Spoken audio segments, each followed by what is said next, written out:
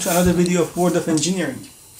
Well, I've been getting some current fault or trips on my RCD at home, and I thought I can put a video on YouTube and to show how to do the root cause analysis and how to narrow down the issue and find where we're getting where most typically people get this sort of problem with the ground fault or the RCD tripping. Well, as I said, in Australia they call these sort of circuit breakers RCD, which stands for Residual Current Device, or we also call it safety switch as well. In some other countries they've called it I think GFCI, which stands for ground fault current interrupter, or just ground fault interrupter. So basically this device, because in the past many people got electrocuted and died from the electrocution, so people started putting together something called RCD, so would help save lives. And how people get hurt with electricity, as electricity has, it has two components. We have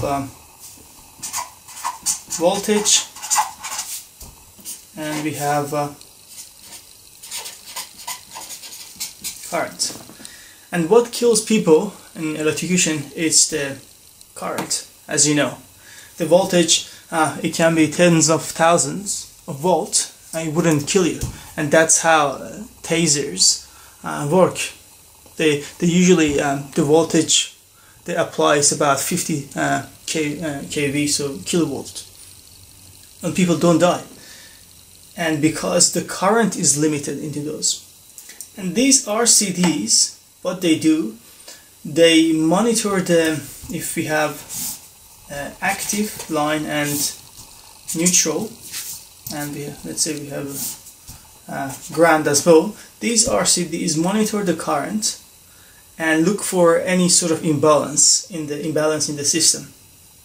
So if there is any sort of leakage from our active to ground, smallest leakage, the RCD will detect it and will trip the unit or the electricity. And this current, they did some study to find out like what sort of current is kind of required to kill a person, or would kill a person. It's just above, I think, 30 milliamp, or I think 40 to 50 milliamp, but these RCDs work around 30 milliamp. So if anything to, I don't know, 10 to 30 milliamp of current leakage would trip it. Anything to around 30, that's an average. Some RCDs to RCDs manufacturers are different. And the breaking should happen very quickly, because obviously you don't want to get electrocuted for a few minutes or so. And that typical value is about 30 milliseconds, 20 to 30 milliseconds. So the RCDs look for current imbalance in the system. If they detect anything greater than 10, let's say, different manufacturers are different, 10 milliamp, they will break the circuit, have an open circuit, and within this time period. That's the way they should operate. Now, in systems at different houses and domestic as well, in Australia, minimum requirement is having one RCD in new houses. But in some other places, such as US or maybe UK, the RCDs are embedded in power plugs. So if that is your power plug, that's Australian plug, there should be like a test switch there, test switch there to test the RCD, which is inside the power plug. So every power plug, or the major power plugs, they have RCD to test it every often, and the RCD is in there.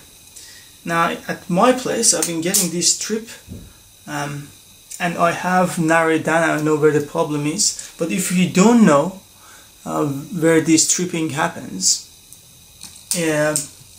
places I would recommend to start. First, start from outside. So I would say from all, you have to check if you have any extension leads.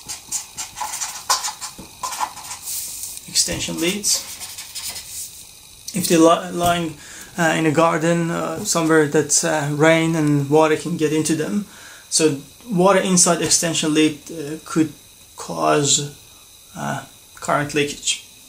So if when you secure them, after that you gotta look. You're still outside. All the power points that are outside, or the weatherproof one, because these power points, they have a life, and what affects their life is the obviously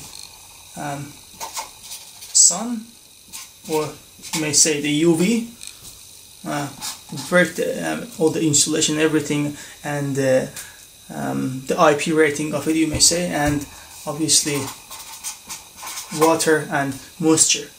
Moisture would this thing will age and deteriorate. So test the power points. If they any sign of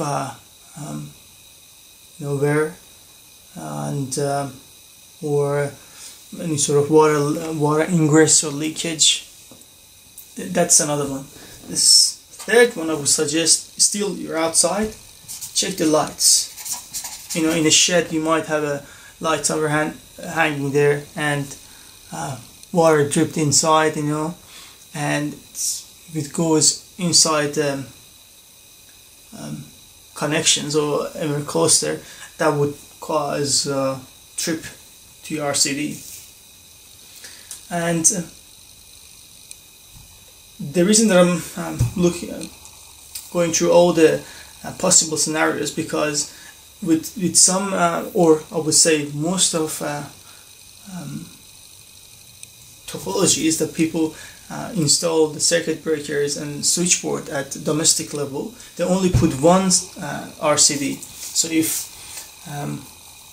this is your MCBs, all the circuit breakers, here they only put one RCD incoming, and so that means if any of these lights, power would you have leakage in any of these, you would trip that. So you don't know where is it coming from. That's why you have to start from outside, which is most probably is there, and then work your way down. And there might be other things which I'm missing, but after that I would come inside and look for some of appliances, such as anything that has water in it. I would say dishwasher,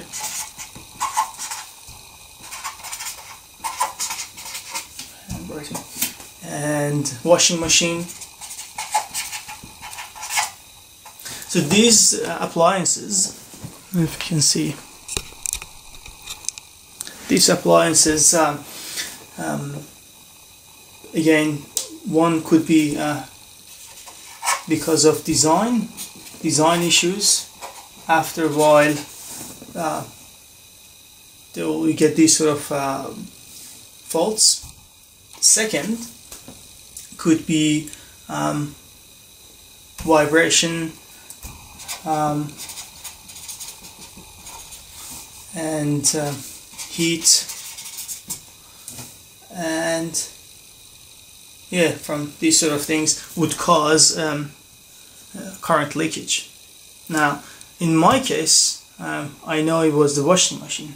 I didn't need to go through all these points, because whenever I would turn on my washing machine, it would trip my RCD, and that's the sort of thing I have at my home, so it was pain in the neck. Okay, so other thing I would recommend is, waste of paper, to sometimes when they rewire houses for when you have an extension to your house, you renovate it and they rewire it, they don't follow, those electricians, they don't follow the rules. Use that. In Australia, the rule is, I think it's all around the world, the active should be, so you have your power points.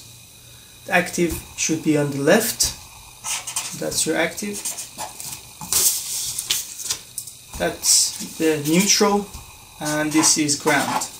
Now, if the electrician connects these two the other around, obviously all your stuff would work because it's AC, duh. But in some appliances, because of the internal circuitry and the design, this would cause an issue. This would trip your RCD. So that's another way to check it. There are some sort of RCD testers which you just plug it into the power points, and it tests that point, will tell you it's healthy or not. You can use those if you have any of those handy. So that's another point I would recommend for you to do during the root cause analysis or narrowing down this video fault. In my next video, I'm going to open the dishwasher, the washing machine, and try to find the fault and issue, see what's wrong with it, and take you through that to fix it. And yeah, thanks for watching. Have a good day.